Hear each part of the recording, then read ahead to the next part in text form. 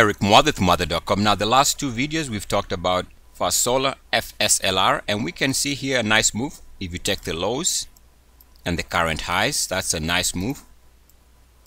And this is a 2-year weekly chart. We can take a look at Dillard's DDS, and we can see also off the lows to the current highs, we've seen a nice move. So now the question becomes, what next? Now, because we are coming towards the end of the month, today being July 28th, 2017, we need to take a look at the monthly charts for an idea of what is going on the monthly charts. And here we have the monthly data for DDS going back to 1990. I'm going to draw one line connecting the highs of 91, and to show you that stocks have a great memory, we are going to extend that line all the way to the current market. It should look something like that. Now, we broke out here, which was the entry in 2010. We end up finding support on that line of those lows, support here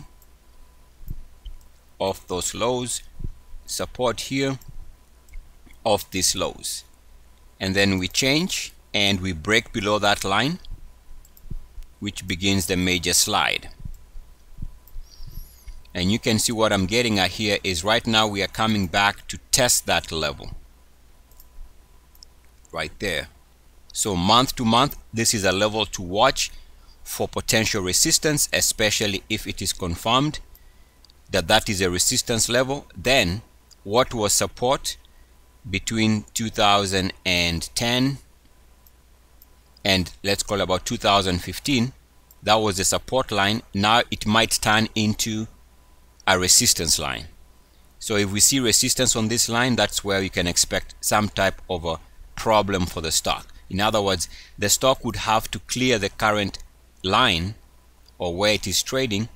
It would need to move above this level if it is to see a continuation of the current move. Now, if we take a look at all data for FSLR, you can draw a line connecting RSI highs. Should be something like that. And you can see that the stock could be aiming to come back and test that line.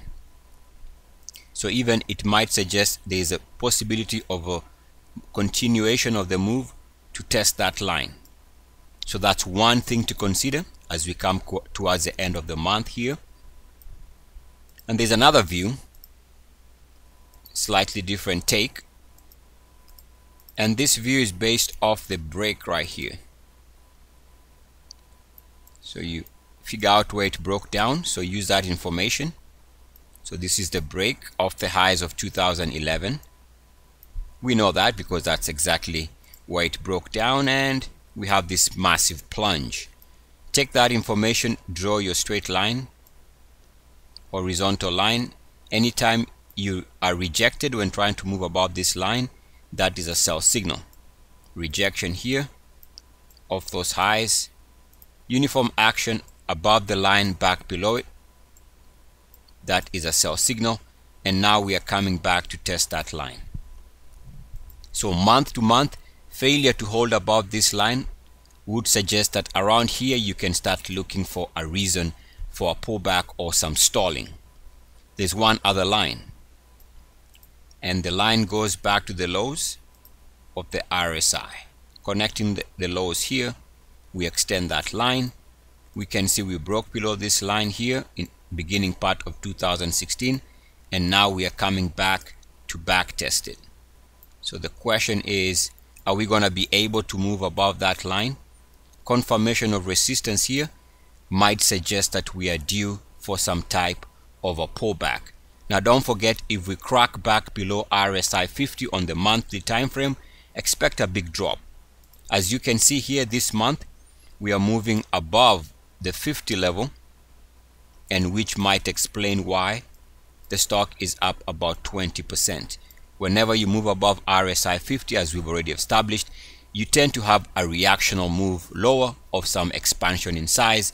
The last time we traded above or below the 50 level was here, which is during this pullback over a period of about 2 to 1 month. But the idea here is that we see a significant drop while we move below the RSI 50 as the stock adjusts its sentiment and turns a little bit more to the bearish side.